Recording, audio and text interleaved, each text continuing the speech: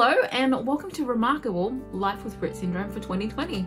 My name is Tracy and my daughter Jovi is 11 and she has Rett Syndrome. Every year for Rett Syndrome Awareness Month in October, we share our stories, and this year I am so proud to bring you the stories of some remarkable Rett Syndrome families. In this 4-part video series, our families will be sharing their experiences with things like diagnosis, therapies and equipment they've used, misconceptions about Rett Syndrome, the hardest parts about Rett Syndrome, how the pandemic has affected their daily lives, and a little bit about their children with Rett. Please note that Rett Syndrome is different for everyone. There is so much that we haven't covered in these videos because those were not our stories to tell. Reach out with your story. We'd love to hear from you.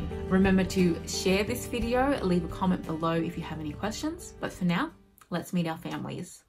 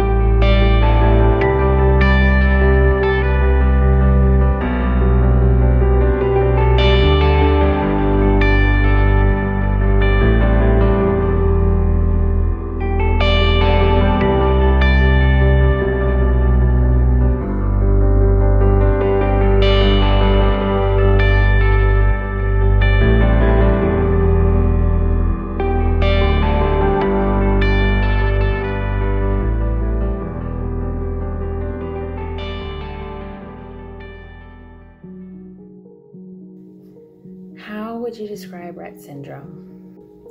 I describe it to others as a neuromuscular disorder. I use the internet's description as having cerebral palsy and epilepsy and autism and Parkinson's all in one. I describe Rett syndrome as being a really cruel and relentless condition, and I say that because of the way that it affects every aspect of your life, that it just keeps on changing all of the time. Where you are in one year is not necessarily where you'll end up the next. So it, because it's a spectrum of symptoms associated with Rett syndrome, it can be really hard to describe it. Clinically, I would say that it's a neurodegenerative disease that affects a whole lot of parts of the body. It affects the ability to walk, talk, use your hands, so many things. But more importantly, I would say that Rett syndrome is something that's horrific and devastating for the person experiencing it and for the people around that person. What is it like with Rett syndrome for Tilly? Kind of fun and kind of not fun. Yeah. Because you can't really use your words. Yeah, she can't use her words. What's fun about it though? That she's cute. She is really cute, yeah. And playful. And playful, yeah. It can be kind of hard to explain unless you're reading by the books and doing scientific explanation. But I've learned that Rett syndrome is challenging yet rewarding. Challenges us all as a family and even Aaliyah herself to meet all new goals and even old goals that we may lose and regain, and things we just never knew were possible. How would I describe Rett syndrome? The first word that pops into my head is terrifying. I would describe Rett syndrome as a neurological disorder that affects a child's ability to walk, talk, breathe easily, and can cause them to lose control of their hand function. That's usually my go-to answer and my short answer. But on a more personal level, I would also describe Rett syndrome as something that becomes a part of your family's identity. It affects not only your household, but all those closest to you and your child, those who love you and your child. It affects aunts and uncles and grandparents in their own way, but it does affect, everyone in your circle. And I think that if you look for the bad, you'll find it. But I can confidently say that there is beauty to be found in the midst of a Rett syndrome diagnosis. Did you know about Rett syndrome before your diagnosis? I had literally heard the words Rett syndrome. I had no idea what it was, but I had heard the words. I don't think I count that as knowing what Rett syndrome is. I think that I had really no clue what it was, and to the extent of how it affected the body and the mind until my daughter was diagnosed with it. I did know about Rett syndrome before our diagnosis only because I had used Google to search some of the symptoms or changes that I was seeing in my child. And I remember reading about Rett syndrome and watching my daughter and just having this moment of sheer panic and thinking, oh my God, she has Rett syndrome, and just crying and thinking, please God, not that, because my fear was her quality of life would be so poor.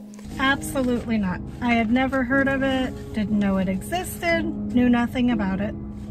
So immediately began researching. Rett syndrome, I had never heard of it before diagnosis. When my daughter got diagnosed, the geneticist was like, so she's definitely has this one condition called Rett syndrome. And I got excited because I'm like, oh great, like we have an answer and it's just one thing, it's not a whole bunch of things. So I was pretty, in that moment, relieved because I had no idea what Rett syndrome is. I had no idea what Rett syndrome was whenever we were told that's what Parker had. Honestly, I went home and I Googled it. I knew very little about Rett syndrome. I knew that it was primarily in girls, or only in girls at that point is what I believed. And so after I had the blood test, I found that that was something a lot of people, even medical people, medical practitioners believe. Did you know about Rett syndrome before your diagnosis? Absolutely not. When we were investigating, I researched the possibilities of what she could be experiencing, and Rett syndrome did come across, and I put it at the bottom of my list. I knew about Rett syndrome before just because I had spent a lot of time on Google, and a lot of the symptoms that Tilly displayed matched with Rett syndrome. I did know about Rett before our diagnosis. A couple months actually before, I had stumbled upon Natalie and Sophia, Sweet Sophia Weaver's Instagram. When I found their Instagram, Sophia was in the middle of hospice care. She has since passed away. And so I became really invested in their life and their story, and I'd never heard of it. And so I remember looking it up, and that's how I learned about Rett. What were the first symptoms of Rett that you noticed? The first symptoms of Rett that I remember noticing was her regression in her speech abilities. When I look back now, I don't remember exactly how it happened, but I remember just like seemingly overnight, she lost her ability to use the 5 words that she knew. My son developed quite typically. Shortly before his 2nd birthday, he was able to go up the stairs, he was able to walk up the stairs, he was able to climb a ladder, he was able to open a box of Tic Tacs, he was able to roll a ball back and forth and play catch with his siblings, and climb in and out of a toy car in the backyard.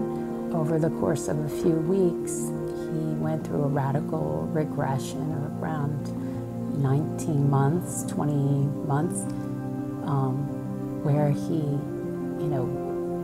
was less related. He stopped walking upstairs. He seemed very fearful. He was no longer able to turn the pages in a book.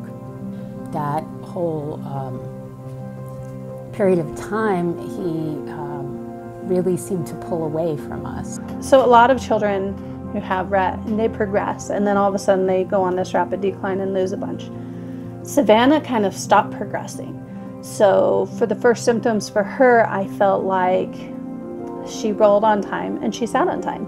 And she felt like she had some low muscle tone, hypotonia, but we didn't really know the cause, and she was still progressing. And then all of a sudden, after she sat on time, it just stopped. She didn't get into 4-point, she didn't crawl, she didn't pull to stand, she didn't walk, she didn't do any of those things that you really expect a kid to do. So her first symptoms of Rett were actually a plateau where she just stopped developing. In Abigail, the first symptoms that I noticed were that around about 14, 15 months, she stopped babbling and she started to make less eye contact, and she certainly wasn't showing any interest in speaking. And a few changes, subtle changes in her movement. She was walking. She's always been able to walk, for which I'm grateful. She was a late walker, but she started to do repetitive movements more with her body, so a lot of walking back and forth and looking at the same things over and over again, and I suppose just in a sense shutting down in a subtle way, enough to get me using Dr. Google and doing things like autism, online autism assessments and the like, and seeking advice from medical professionals. Well, going back to when Aaliyah was an infant, 3-4 months old, you know, we would put her in the bouncy seats and jumpers and things, and she would never put weight through her feet.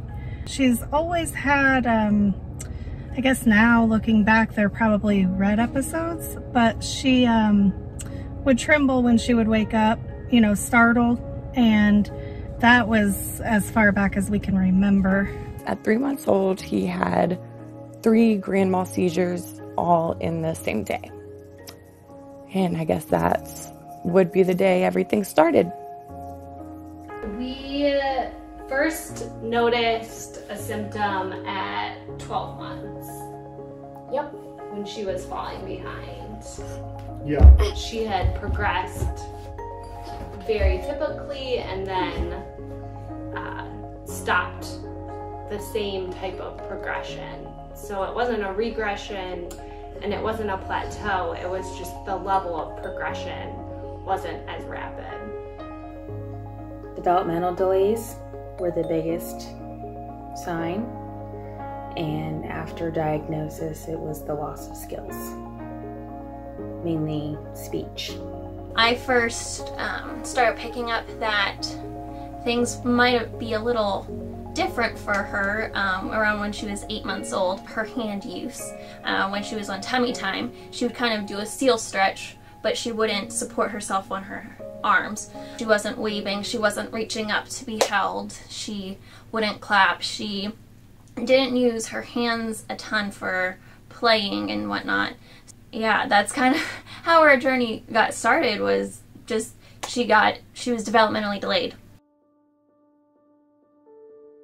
How did you feel once you were diagnosed? I felt a big sign of relief, but I also felt scared, because you go to Google and Google's scary with a lot of things, but specifically Rett. It seems like a lot of people only post the bad and forget to remind you of all the good that comes along with it.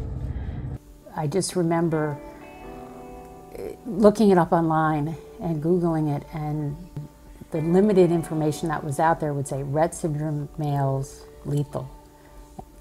Really struck me over and over, and I can't say how much it meant to connect with other parents at that point of boys online, because at that point we thought we were the only ones. Pretty terrifying place to be, because there was no blueprint of what lies ahead or what could potentially lie ahead with a male. So it was a pretty intense experience.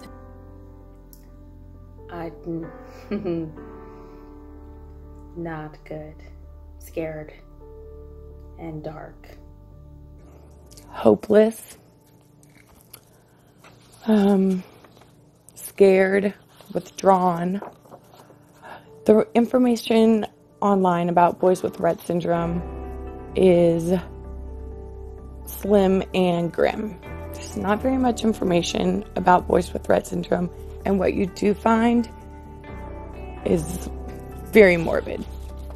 How did I feel once I got the diagnosis? I felt relieved that we had an answer, but I didn't know what Rett syndrome was right away. So once we got the diagnosis, I immediately start researching. Rett syndrome is so vast in its symptoms and its severities that researching on Google, and it's always the worst case scenario. And so I quickly went into a downward spiral. After about a week of just intensive research and reading things, I had to stop because one night I just broke down. I just totally, as ugly of a cry as humanly possible, I had it. I woke up the next morning and I prayed, and from that point on, I feel like God really gave me a sense of peace about it. I don't want to say that I'm cool with the fact that my daughter has Rett syndrome, or that I'm okay with it. I am still very scared and nervous with what my daughter's future could consist of. I'm at peace with it, and we only found out several months ago, so I'm still at the very, very early stages of this journey. I was really torn when Savannah received her diagnosis. I think that somehow, in some way, and like maybe it was shock or something, but I just kept clinging to the fact that Savannah did not have a terminal diagnosis. She's not going to die tomorrow. And so in that way, I tried to feel optimistic and positive, but I felt absolutely shattered in general. I was completely devastated, completely gutted. I mean, I really just felt like I lost my world. I'm going to be honest, I was devastated to get the diagnosis. I felt full of fear, I felt full of anger, and I felt full of grief. It was heartbreaking to look at this beautiful child and think, why has this happened? And the fear about what her life would become and how small her world would become. I remember exactly what I was wearing, what I was doing, where I was when I, got that call. And I remember in that moment feeling terrified and hopeless and scared and heartbroken. Terrified for what was to come, hopeless that this was the answer we had been searching for, and it was Rett. Scared to see what was going to happen to Ollie just from what I knew about Rett. And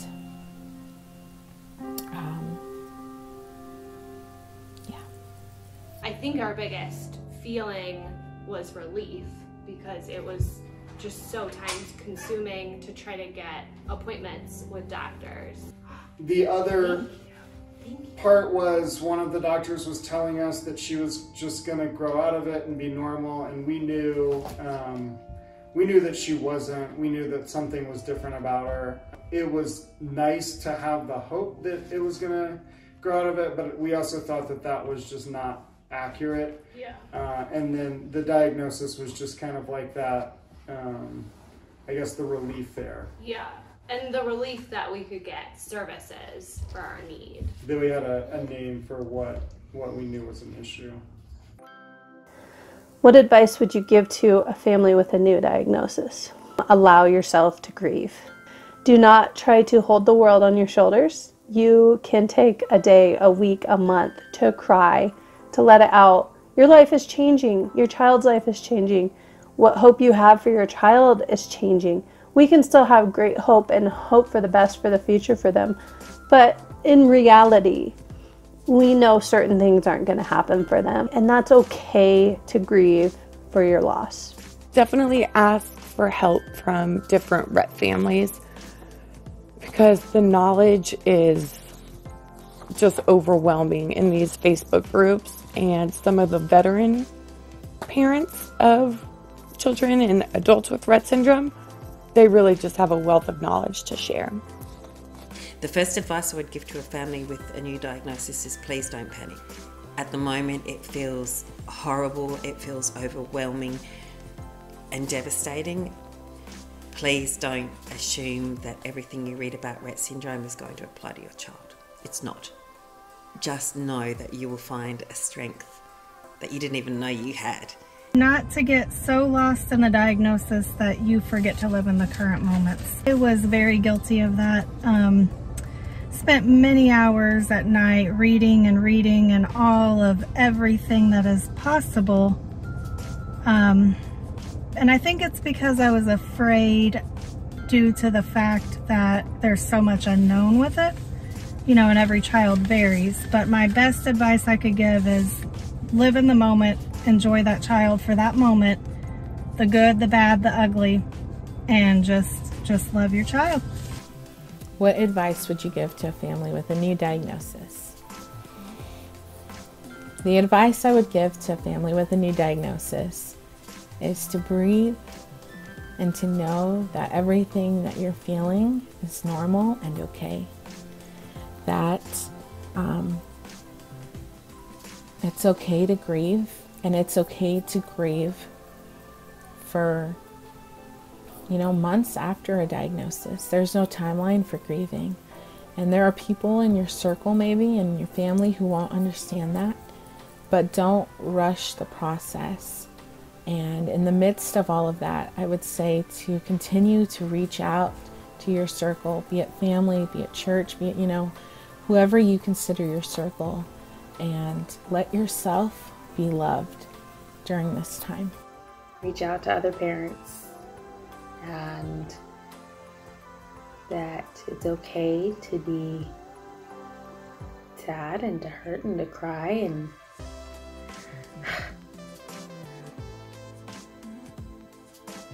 that once you start to grieve appropriately, you will be able to move forward. And I think that if there's one critical piece of the whole Rett syndrome pie for anybody, any parent of a child with Rett syndrome, it really is to remain hopeful. And hope is kind of that fuel that you need to keep pushing through all these therapies and all these appointments. And I would say, where do you get that fuel? I would say we get it from the moments when he's outside or listening to music or laughing or, you know, giggly or smiling with his brothers and sister. And that's really what keeps you going. And it's kind of like sunshine in your house. You know, you have these special moments with these kids. It's really hard to explain if you're not going through it, and kind of peeps out from behind the clouds during the really rough periods, and it just gives you enough to get through the hard parts. Thank you so much for tuning into the first episode of Remarkable for 2020. Please check out the next episode where we talk about things like therapies, equipment, the pandemic, and misconceptions about Rett syndrome. If you are a new family or looking for some more information about Rett syndrome, I will leave some links below in the description. Feel free to leave your comments below, ask questions. We love to get the conversation around Rett syndrome going, not only in October, but throughout the year.